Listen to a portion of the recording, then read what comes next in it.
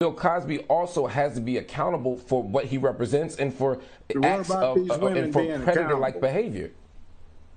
What about these women being accountable for their own behavior? They were groupies.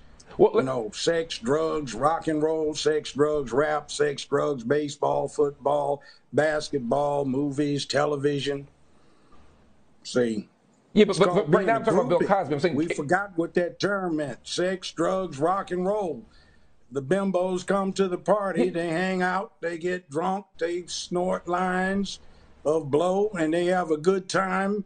They use the hall closets to give head, the bathrooms to get down, and you go in to get your coat off of the bed, and they're laying on top of it doing somebody. See, that's what that's about. So, yeah, I mean, let's not get sanctimonious. It has to be consensual, 25, though. 30, 40, 50 years after something was in big-time style. When this stuff started out, the sexual revolution was going on. And a lot of women got into it deeply. Okay, but so there's two things you raised. But first, let's talk about Bill Cosby. We can talk about the women, but let's talk about Bill Cosby. Let's talk about Bill Cosby for a second, because that's the person we're talking about. My question was, is there room to what did he do? Well, according to the deposition, he gave women pills, and in one deposition, he specifically said he didn't know whether. Force it down their throat, no, let me finish. He didn't take advantage of them. Look at that interview Whoopi Goldberg did with that model Johnson. Whoopi got all so wait a minute. You're trying to tell me that hold on, Judge. Let me ask the question. He found out you were high. He called a cab, took the elevator down with you, put you in the cab, paid your fare, tipped the man, and sent you home because you were high. So what did he do? So in one deposition, so Judge, in one deposition specifically, when he was asked the question, was he sure that the woman was sober enough to consent? He said, "I don't know." But there's a bigger question here: is if someone willingly takes pills and becomes high and drunk, can they legally consent? Sometimes you can. Used to be you could. They had a change in there back 25 years ago when they were saying, no, you can't. But before that, basically, you could. That's why they told you. But we're talking about the law. So then, Judge, again, since you're saying we should appeal to the law, if the law says that you can't be intoxication, where you did something to them they didn't consent to. See, that's when that law started changing from you got yourself drunk, you are responsible to know the bartender's responsible because he lets you get drunk. That's when that change started coming Bill about. Cosby's admitting, Bill Cosby's admitting to giving women alcohol and pills for the purpose of having sex, and if by the law you can't consent if you're drunk or high, you go out to dinner or you have a party or something. So yeah, but that's not the same. Taking that's irrelevant, advantage Judge. of because they do something they would have done anyway. A whole lot of them I knew back in the years would take sexual drugs, assault, Judge. particularly Quaaludes. They did that a lot. I had a lot of female clients I had to get out of messes because they had a fondness for Quaaludes. It's not cool, yeah, but it's okay to take. Don't you bear any responsibility for this, especially if you keep going back?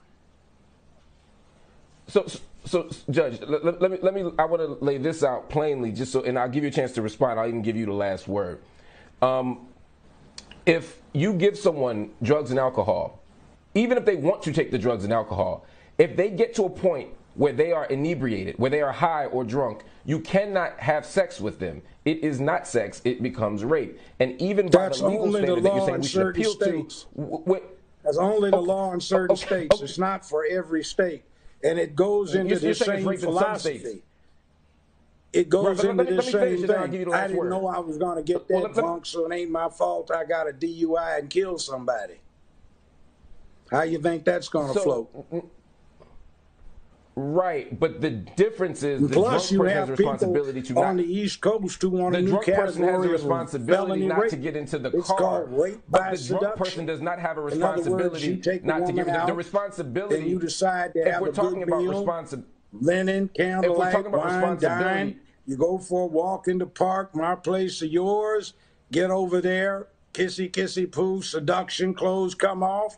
Everybody has a good time. This crowd wants that to be called everybody isn't having a good time. One person's being assaulted.